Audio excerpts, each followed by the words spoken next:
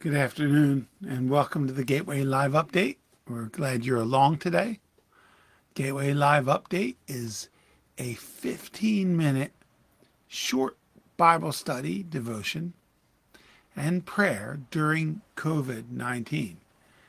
We've been on the air almost every single day since the beginning of March, and we continue to do this till we see it out. We pray against this virus that God will destroy it. And we welcome you to our Tuesday edition of the Gateway Live Update. Today is a beautiful day in South Jersey. Low 70s, low humidity, light breeze, sunny, few clouds in the sky. Just a great day to be here in southern New Jersey. I told you we get a couple good weeks of weather a year, and the spring and the fall, and this is one of them. And we had a pretty easy summer, even though it was hot. So we're started yesterday, First Peter. As we're going through the book of First Peter, we finished Mark on Thursday. We did a special teaching on Friday, and then yesterday we began First Peter. Told you again to remind you, Peter is who Mark used as a source. Mark hung around, John Mark, with Peter the apostle. And so we're in his first letter. We got just two last webcasts. We just got to the end of verse 3, which I'll pick up and read again and continue. That says, "Blessed be the God and Father of our Lord Jesus Christ. According to his great mercy, he has caused us to be born again to a living hope through the resurrection of Jesus Christ from the dead." And what a marvelous thing to have. And it's good to be with you, Tim, Teddy. And we're in verse 4. So this living hope, this resurrection out from among the dead that we all have by being born again. It's a given free gift. Nothing you have to pay for or earn. It's something that God gives you. 2 verse 4, an inheritance that is imperishable, undefiled, unfading, and kept in heaven for you. Your salvation is kept for you by God. It's not something, thank the Lord, that you can mess up or that I can mess up, because it's given by God. Now, I know a lot of religious groups out there make it seem like you got to earn something to get there. Jesus paid it all. It's all paid for. And we have that in heaven. Jesus said when he was on earth, Jesus said that anyone who believes on me, as the scripture has said, has already crossed over from death to life. We're already in the life. You see, the life started then when you were born again. It didn't start when you die or when you get to a certain level of Christianity or spirituality. It doesn't work like that. It's what Jesus did that paid it for you and for I. And we thank him for his finished work on the cross that redeemed us, that purchases us to God through his blood. Thank you, Lord Jesus. Thank you. And we thank him that we have this inheritance that's imperishable. It doesn't perish. Now, some things you buy and you think they're imperishable, but they deteriorate and they just aren't here anymore. Think about those valuable things you had 50 years ago and where they're at now, or even 20 years ago, what you highly cherished, and it's not there. Just like when you buy food. You buy food nowadays, you buy it, first of all, the coupon perishes in a week or so. You say after we go get it, and then you put it in your refrigerator, and then before you know it, the date's over and you end up throwing it out. What a waste. Food perishes. Things perish. But your inheritance that's in heaven does not perish. Undefiled. It stays perfect and unfading. It doesn't get messed up and it doesn't fade away. But it's kept in heaven for you. Who, verse 5, you guys being born again, who by God's power are being guarded through faith for a salvation ready to be revealed in the last time. This salvation is ready to be revealed in the last time now. Right now, when Jesus comes back, it's ready to be revealed. See, it's not revealed yet. You don't get, I'm sorry, Joel, you don't get your best life now. But the salvation is ready to be revealed in the last time. All the things people are making fun of you, you Christians, blah, blah, blah. That salvation's ready to be revealed. Ready. And last time, last there is the word eschatos, where you get the word eschatology from, the study of last things. It's the word for last in Greek. And it's ready to be revealed. Amen? Ready to be revealed in the last time. I think that's awesome. Who kept by God's power are being guarded through faith. God is the one who maintains your salvation. If he left it up to me, I'd mess it up. That's why, in our bodies, we have voluntary things. I can move my hand here. I can do this. I can smack myself in the face. But heartbeat and breathing, God did not put that into my ability. God does that.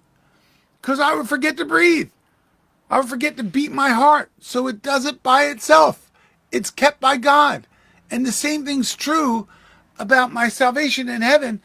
It's kept by God because I would do something foolish. I would do something stupid. So God knew. God knows human beings. He knows that we're weak. He knows that we mess things up. He knows sometimes we're dopes. He does. Come on, admit it. I mean, not all of us are as good as you are, but we mess up. We do stupid things.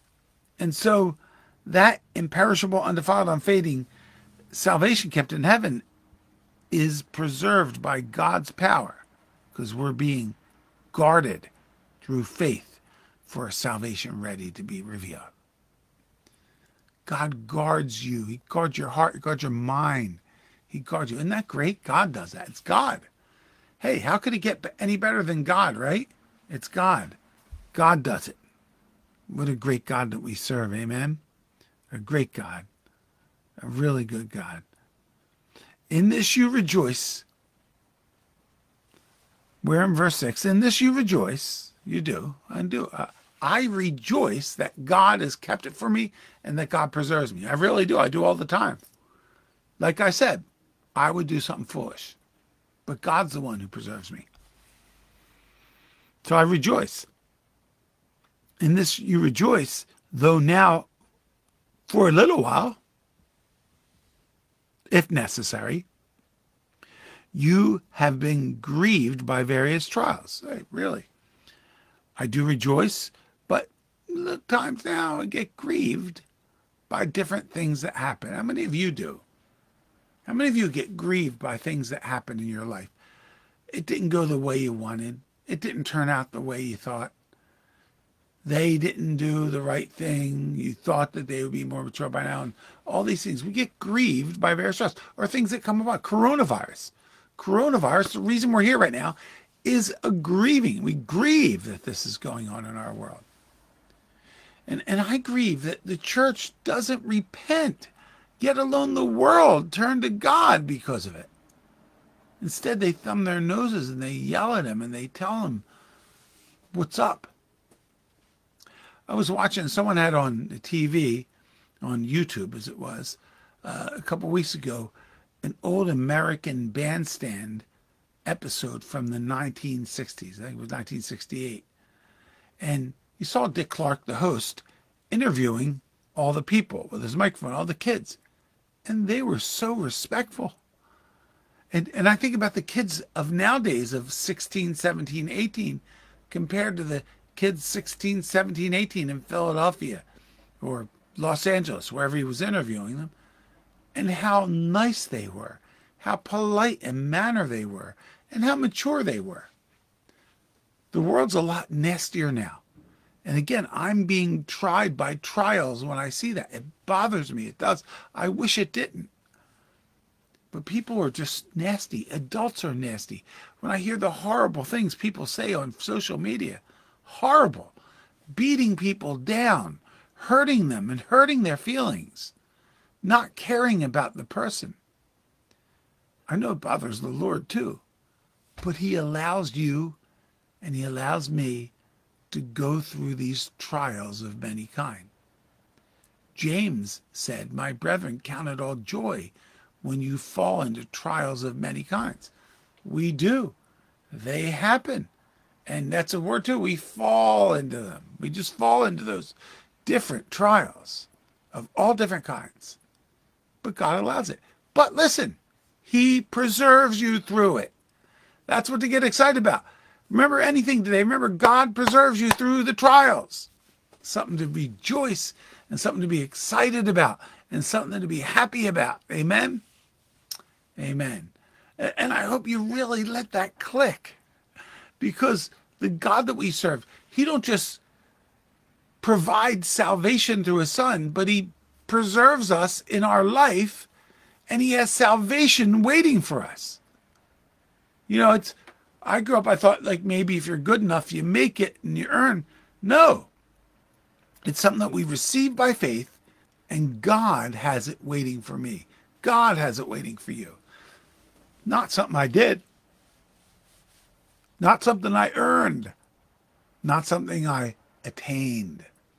It's something that the Lord attained for me, and he preserves me through. That's a great thing, man. That's really awesome. And I hope you'll let that sink in. Let that sink into your head. It's so hard for people to understand that, because they want to be responsible for their own, when God is the one saying, listen, I'm going to keep it for you undefiled and perfect, and I'm going to guide you through. And he does. Amen. We thank him for that. We're going to pick up there tomorrow, so be sure to be here. Right now we're going to pray. Don't forget, we pray right now, and we pray again at 9 p.m. The reason we pray at 9 p.m. is primarily and firstly for God to destroy, wipe out, heal from this COVID-19. And we do it now, and we do it again at 9. Please join us, whatever you're doing. Right now, take your phone. Set the alarm on your phone. It's so simple. Look, you set the alarm here. You set it for, say, you could set it for 9 p.m., mine for 8:55, and that's going to ring, because whatever I'm doing, the enemy and everything else, the world's going to distract me, but whatever I'm doing, I remember 9:55. Now, we also, if you want to sign up, we have a free prayer list, a text list that'll come to you with prayer requests, and a reminder every night between 5 of to 3 of, we'll get a message saying that it's almost time, and it reminds us to direct our thoughts to pray. Please join us in that. You're going to join us right now. Don't tune out. Stay tuned as we pray. Let's pray. Father, in the name of Jesus, Lord, we thank you, Lord, for your word. We thank you, Lord, that you do preserve us. But Lord, we ask you, Lord, that you would heal us from this COVID-19. That you would heal not just us in our area, Lord, but the whole earth of this plague. Lord, as we humble ourselves, turn to you and pray, and seek your face and turn from our wicked ways, Lord, we ask you to heal our land. Please, Lord. Thank you for your healing.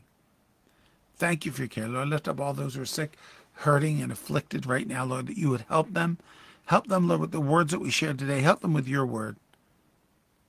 Let us all love you more as we try and strive to serve you, Lord, our great God, the one who loves us and never gives up on us, and the one who preserves us. Thank you, Lord. We pray this and all these things in the name of Jesus. Amen and amen. Amen. Thanks for joining us again today. I want to encourage you to be praying. Hey, listen, you don't have to wait till 9 o'clock to pray again. You can pray whenever you want. Pray with whoever you are. Agree with somebody. Pray. Don't forget. We'll be back tomorrow at noon. Don't forget, tomorrow evening, 7:30, we're in Matthew, beginning chapter 5 in the Beatitudes, the Sermon on the Mount. Great passage, good stuff, good things to get into, meditate, and learn. Amen. So we'll see you then tomorrow night, and we'll see you tomorrow at noon. And until we greet you on the morrow, may God's richest and blessed be yours. Bye.